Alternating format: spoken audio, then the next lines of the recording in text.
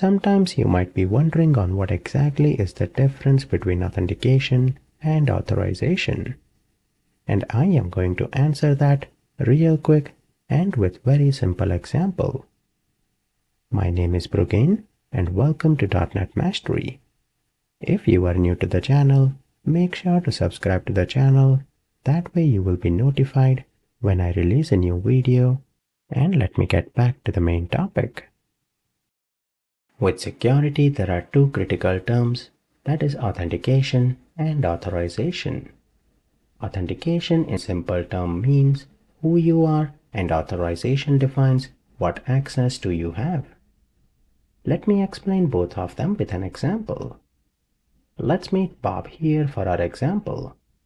Bob has made a hotel reservation for his trip. When Bob reaches the hotel, the first thing they will ask for is some form of identification. Based on that, they will confirm who Bob really is. Even if Bob goes and tells the front desk that his name is Bob, they will still require an ID to confirm that Bob is actually the Bob that he is claiming to be.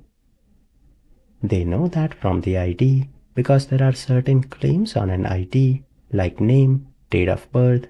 These claims make up for Bob's identification. Authentication is all about determining the identity. In a perfect world where everyone is honest, it would be enough to just ask the person for their identity, but unfortunately, we all know that that is not the case. We must have some proof that person is telling the truth. The hotel needs an identification document. In an application, typically a password must be given along with the username to check that you are the person who you are claiming to be. If your username and password matches, that would validate your identity.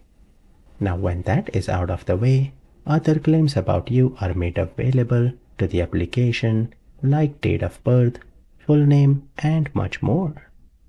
In ASP.NET Core, you can choose from several options to authenticate. Now let's get back to our example. After the hotel makes sure that the identification of Bob is valid, then they will hand a key to his room. Now Bob can open the door of his own room.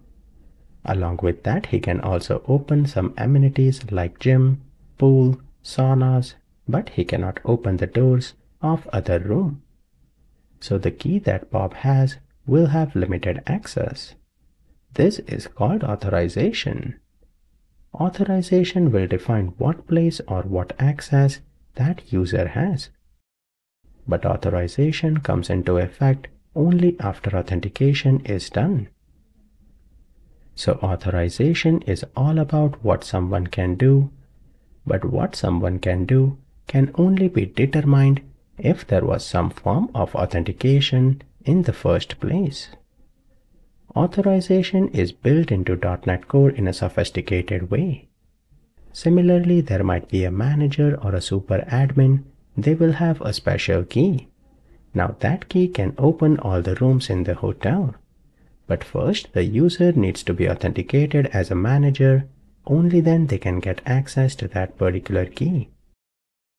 I'm going to cover this in detail in the later section, but I hope that this has helped you understand what is the basic difference between authentication and authorization. Authentication identifies who you are, and authorization determines what access do you have. I hope with that simple example, now you have a clear understanding of what is the difference between authentication and authorization. If you enjoyed the video, make sure to like the video, leave a comment, and I will see you guys in some other video.